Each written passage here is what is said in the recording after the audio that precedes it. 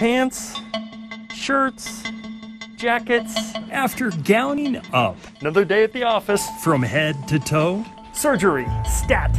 we met Dr. Kava Bagari, Start this off with an elbow bump. There we go. scrubbed up and waiting in the OR. It sounds to me like you have a new toy.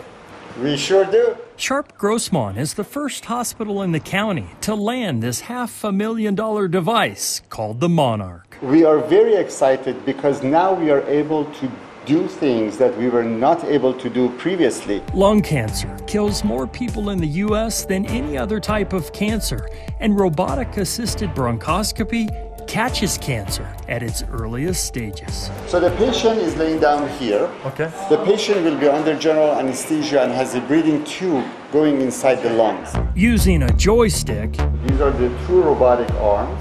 Dr. Bagari guides the robot to twist and turn a scope down into the tiny airways of the lungs. The computer will give us the roadmap. Our bronchoscope will follow this path until we reach the nodule that we would like to biopsy. Using a patient's CAT scan, the Monarch works just like a GPS to guide you directly where you need to go. This isn't my first robotic procedure. 3 years ago at Sharp Coronado, I operated with the Da Vinci robot, That is unbelievable. extracting a piece of licorice I see the offender. from a Channel 8 piñata. That's disgusting. That definitely needs to come out. It was as easy as taking candy from a baby. Here it comes.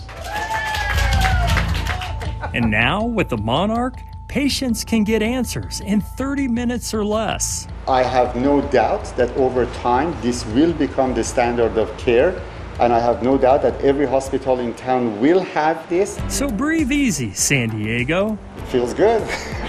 Your lungs have a new lifesaver. You feel like a champ. In the zevely-zone, Jeff Zevely, News 8.